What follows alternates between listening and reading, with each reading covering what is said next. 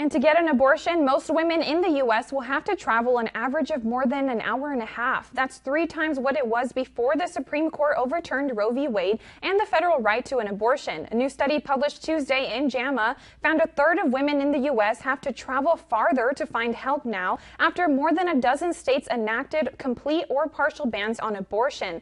For women in Texas and Louisiana, average travel time to the nearest abortion facility is more than 8 hours, and the Supreme Court decision adds the most significant barriers to access for Black, Hispanic, and American Indian women. Uninsured women and those with lower incomes also continue to have low access to abortion facilities.